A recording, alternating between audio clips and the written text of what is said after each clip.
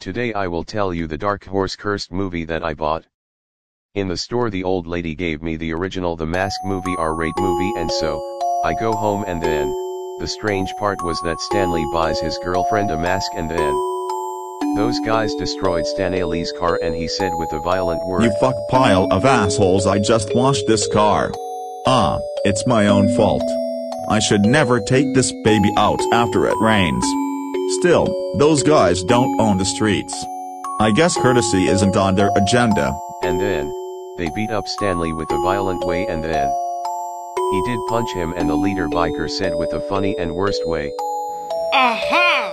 Just I suspected. I imagine you think before slander the butcher again. Perhaps even thrice." And then he walked in the street and he was depressed ans. Then the Max speaks up and he said, "So, what are you waiting for? Let's go some Nazi!" Wow. I must be really upset. Better get a grip. And then Stanley goes to his girlfriend's apartment to apologize, and then he tells her that he got a gift, and Kathy said, "You know, Stanley, you can't solve all our problems with a gift. I'm a little more complex than that. What kind of present?" And then Kathy dragged Stanley to his mask collection, and then Kathy finds out something was not right with Stanley because he was not happy because he neglected her, and she said, "Stanley, don't say that. You know I really love you, but sometimes you make it so hard. These objects are you're so moody, always changing. Say, what happened to your face?" Stanley just lied to about the beaten up part, and then the screen went to black and showed Stanley in the bathroom on the light, and then the demonic mask from Africa smiles at Stanley, tricking him to wear his mask. And so, he transformed into Big Head, also known as Big Head Killer from the comic, and he goes outside to test his own power like a comic adaptation, and it works, and he said with his Freddy Krueger voice, "See, I knew I had amazing abilities. I must share with mankind, use them to protect and serve others in need. But first..." And then the screen went to black and I saw Stanley Ipkiss creating his weapon on the person after he killed all the bikers, and then he tried to attempting to shoot Stanley in the back, and Stanley's reaction is this, and he said with his violent reaction voice, "Now I get them. Hey, that was easy. TTFN, and thanks for the beer." And then it caught back to Stanley listen to the news, and then Kathy disturbed him, and Stanley said, "Would you shut up the hell up? I'm trying to watch the news. Jeez." What did you just say? What did you just say to me? You heard me. You're damn right I heard you. A month ago you couldn't care less about the news. And you dressed like a human being, instead of a psychotic Boy Scout. Alright. I've heard enough of those comments. What I do and how I dress is my business. Not when you're doing it in my house. You come over here and never get out of that damn chair, reading your stupid magazines. You fantasize more about guns and girls. You want me out of the chair? You got it. Now let me show you something. Stanley used his fist and beats up Kathy, and hurting her so badly many and multiple times, and after he beats up Kathy, Stanley gets the mask and slams the door on Kathy, and he transformed into Big Head but with fan-made rebooted versions, and the screen went to Yorkie Smufflers, and I heard those guys talking shit about Stanley, and they said, "Theo, what in the hell you doing under that car?" "Just turning the oil drain plug too tight to strip the threads and make this fella think he's sprung a leak." Okay, I thought you were actually trying to fix it. No way. I learned from my mistakes. I'll never forget your face when I replaced that fella's beat-up old muffler. Hey, them things cost money. Fortunately, I had to puncture his brake lines to make it so the loss all. Course now I've you see big problem. When you's hired to fix a small one, it's okay to fix the small one. Like that bald guy with a hot girlfriend, the one who came in to have his soft plugs replaced. But he didn't know his jet gasket was cracked. He was back in less than an hour. Sucker. What was his name again? Ikekiss. He. Stanley Ikekiss. Ahem. I'm not gonna pay a lot for this muffler. After he killed the car fix, the screen went to black and showed Mrs. Gazzo dropping in the floor, and she said, "Jimmy, please help me. I think I've broken something." Shut up. You'll worry about the kid now. Jimmy, can you spell dead meat? I feel bad for Jimmy. He did not deserve to get tormented by Bughead Ipkiss. Ans then Bughead looked at the kid and he said, Oh well, that's enough for today, wouldn't you say? Class dismissed. Single friggin' file, children.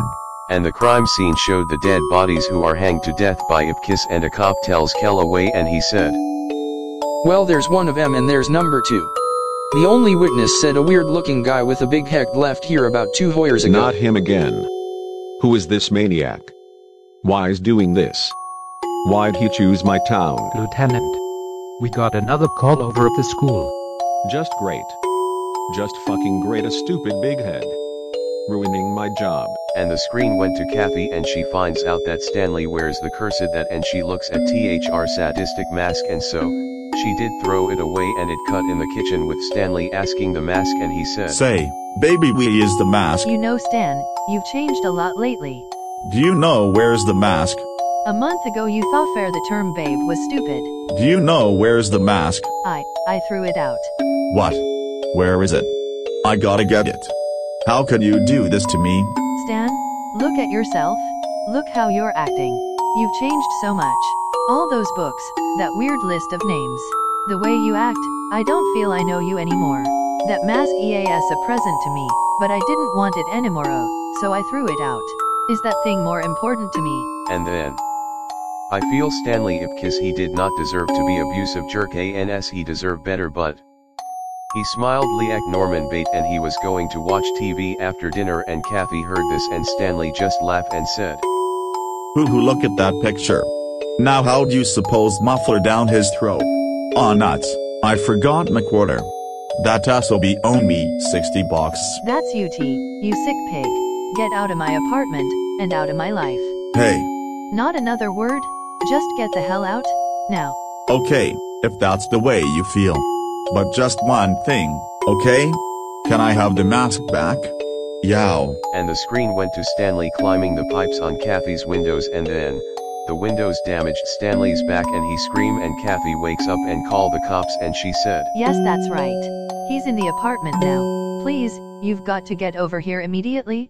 I'm really scared. Look, Lady Chummo, I'm only dispatcher, not a one-man police force. No, what did you say your address was? And then Stanley's spine back was damaged and he walks to finds the mask, but he was knocked by Kathy and he was dragged, and Stanley saw the mask smiling at him, and so he wears it and he got jump scared me.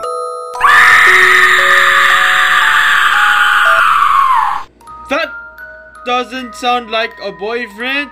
In fact, doesn't sound like a human at all. Oh yeah? Well, let's see. Just look. Take a look of this. Oh, I'm terribly sorry. I thought you were the girl. Well, I joke this teaches you to mind your own business. Now that we're really jacked in a situation like this, I know I hear somewhere. Who are you? Where's Stan? And what did you do to him? Why are you doing this? You forget. Why don't those kill you got me really crack me out? All he is. Excuse me, officer, that's before you waste any more bullets. Why are you doing this? And then he goes to drink beer, but then a bald cop hits him and he fires him back, and Big Head saw the cop, and then all the cops goes upstairs, and the disturbing part was their bodies exploded, and Big Head dressed up as a cop and fire tricked 3 cops to fire him from disguise as Big Head, and they are chasing him, but then Big Head's right turned black and red, and he said with a demonic voice, Sucker, you can't hope to nab me when I'm here, in there, when I'm upstairs, when I'm in the front, I'm in the back, when I'm alive, you're dead. That's it, mister, you're finish. I am checking you out. Oh yeah, now you in what army? Man. Fire at will.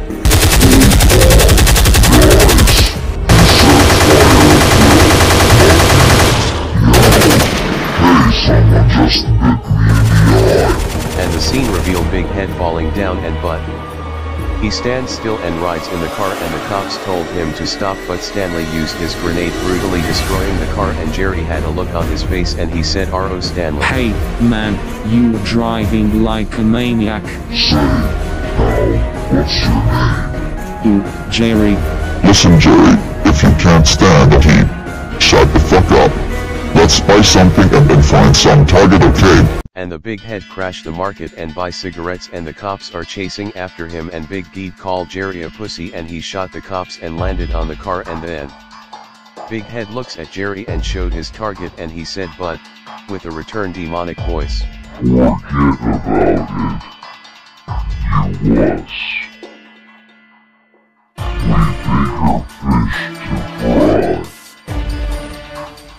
We bigger fish to fry. Take a look over there. My friend is Harry McWhorter, a deadbeat who owes me a pile of money." And the scene went to Kellaway and Lionel, but I know it was Doyle, and never mind that. And Kellaway talks about how Stanley sneaked his way to his girlfriend's apartment, and then a cop told him that Big Head is running after a guy, and so he saw him and Big Head crashed his bones to death, and Kellaway gets very mad about it and he told Lionel, "Now when I say the word, I want you to sidezag that car into the post office." "But Lieutenant, they're doing 90. What about the poor guy in the back?" "Just do it." Nice knowing you, Jerry. Look, I did what I had to do, okay? Let's head back and see how that bulletproof bastard looks worth a steering column through his chest. I've been working on the railroad all the livelong day. Floor it, Lionel. Floor it. And so Big Head used his axe to destroy the car, and then Kellaway tells Lionel to be quick, but the car just get bumped by a police car and Kellaway's arm got hurt, and then Big Head used his flame gun to kill everybody, and he said, "I know what you're thinking. Where do I get all this neat stuff, right? This is a lie. I'm a music weapon, but no percussive enough. Now we're getting somewhere."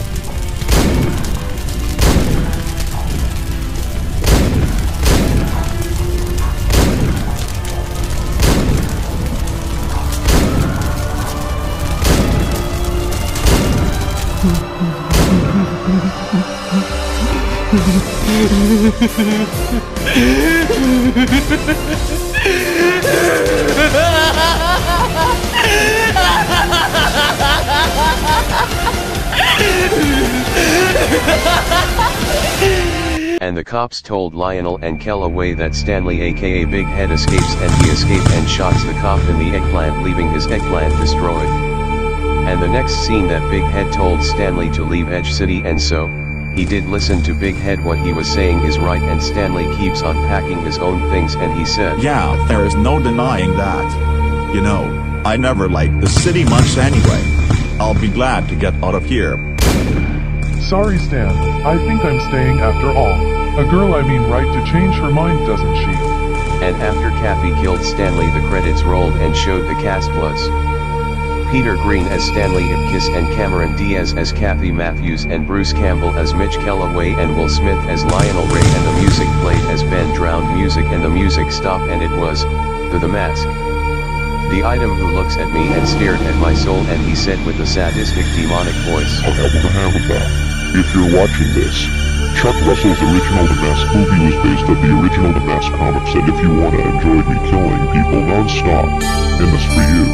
You are next, and I am gonna stare at your soul and turn you into a psychopath, what I have done to Stanley Ipkiss."